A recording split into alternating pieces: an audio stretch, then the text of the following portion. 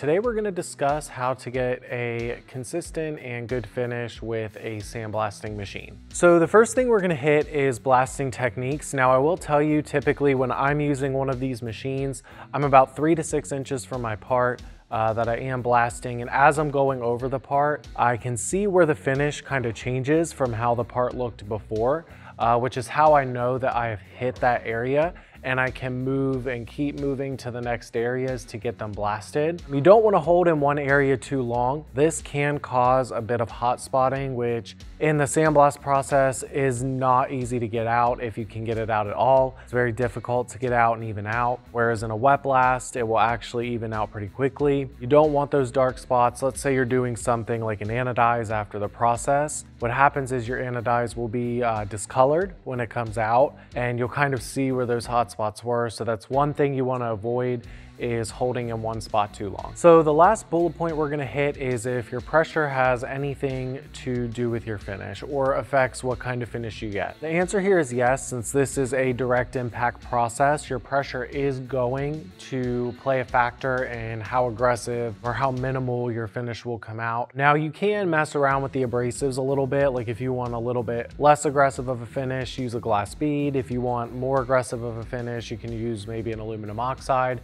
So that does have a little bit of the factor in the hand in it, but since it is a direct pressure process where the abrasive is constantly hitting the part, your pressure that you hit with is going to affect that final finish and surface roughness that you do get.